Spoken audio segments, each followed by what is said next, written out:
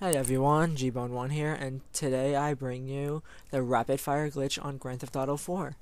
Now, this is a fairly easy and quick glitch. Basically, all you need is a sniper rifle, and preferably it works with the explosive sniper rifle on the Ballad of Gay Tony multiplayer.